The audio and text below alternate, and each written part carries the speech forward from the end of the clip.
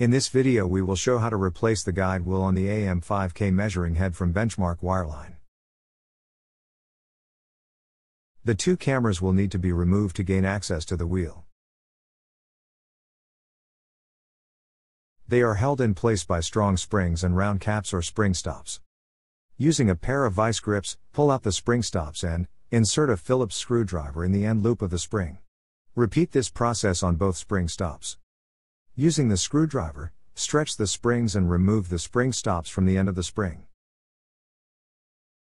Do not damage the delicate rubber seal around the edge of the spring stops. Make a simple wire hook. Snag and extend the spring, remove the screwdriver and let the spring recoil. Remove the wire hook and repeat the process on the other spring. Now slide the camera off the measuring head. The camera on the other side needs to have the red grip rotated to allow the removal of the spring stops.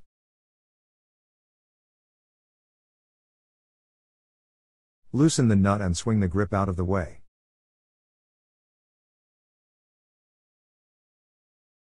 Remove the spring stops, just like on the other side, and remove the camera. With a pair of snap ring pliers, remove the snap ring from the wheel shaft. Break the guide wheel shaft loose, and remove it from the AM5K frame.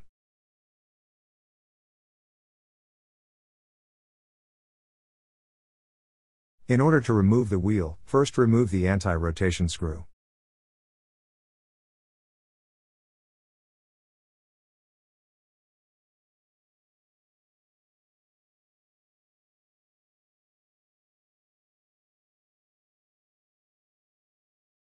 Now remove the guide wheel. Insert the guide wheel with the grease fitting on the same side as the other wheels.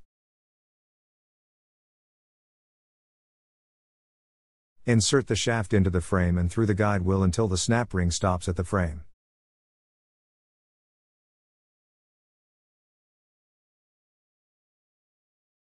Reinstall the snap ring and make sure it's locked in the groove on the shaft. Tug on the shaft to make sure it's properly positioned. Rotate the wheel so the slot in the bearing can be seen through the anti-rotation screw hole.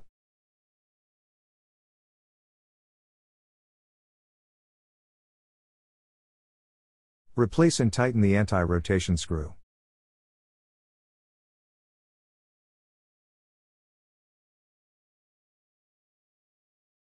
Replace the camera with the encoder on the same side of the AM5K as the grease fittings. Use the wire hook to snag the spring and extend it out the hole, and insert the screwdriver in the spring to hold it in place. Put the spring stops on the end of the spring, and use the vice grips to extend the spring. Then, remove the screwdriver, and carefully let the spring pull the spring stops back into position. Do this on both springs on this side of the AM5K. Replace the camera on the other side of the AM5K following the same procedure. Rotate the red grip as shown, horizontal with the camera. Tighten the nut when properly positioned.